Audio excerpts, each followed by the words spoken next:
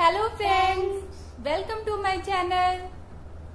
मम्मा मुझे गुरुद्वारे वाला प्रसाद खाना है। प्रसाद अभी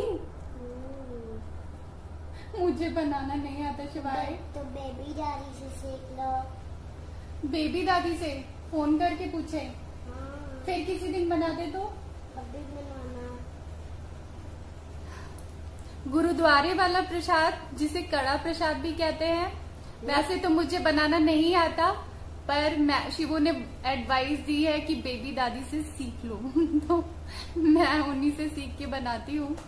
और ये प्रसाद जो होता है ये आटे से बनता है और हम लोग इसे आटे का हलवा भी कहते हैं।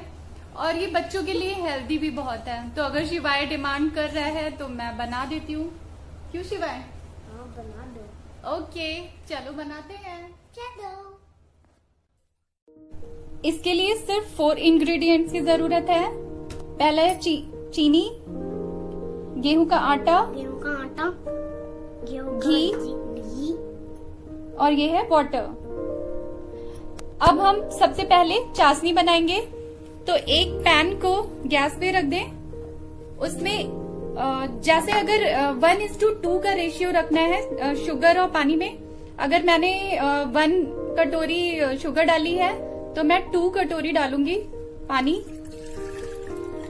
और इसमें मैं 1 कटोरी डाल दूंगी शुगर। अब इसको मेल्ट होने देंगे। इसकी चाशनी जैसी बना लेनी है। अब हम दूसरे साइड गैस पे एक कढ़ाई चढ़ा देंगे, उसमें घी डालेंगे। अब घी मेल्ट हो चुका है, उसमें मैं ये आटा डाल दूंगी।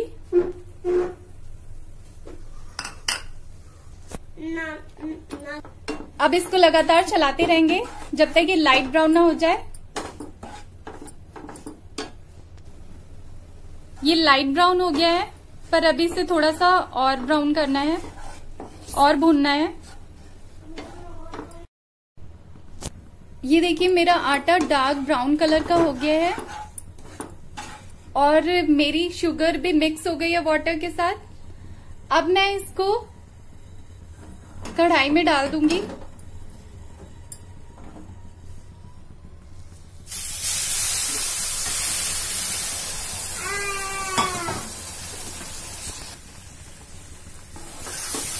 अब इसको मिक्स कर लेंगे। ये देखिए इसकी कंसिस्टेंसी भी बहुत अच्छी है।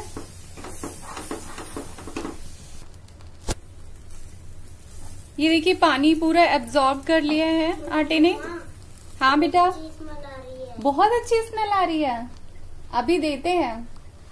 मेरा कड़ा का प्रसाद रेडी हो गया है। ये देखिए, अब हम काफी टाइम से, क्योंकि गुरुद्वारे या मंदिर कहीं नहीं जा पा रहे, तो शिवाय इसको घर पे ही चढ़ा देगा, है ना शिवाय?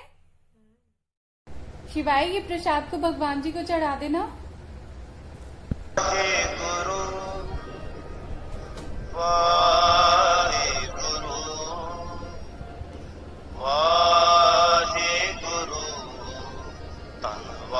मम्मा ने बहुत अच्छा प्रसाद बनाया है। बहुत अच्छा लगा तुम्हें?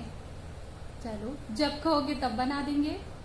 ये वैसे प्रसाद आप कभी भी बना सकते हैं जब बच्चों का खाने का मन करे, क्योंकि ये बहुत हेल्दी भी होता है। हाँ। तो अगर आपको हमारी रेसिपी अच्छी लगी हो तो लाइक करें, शेयर करें और हमारे चैनल को सब्सक्राइब करें। Bye bye.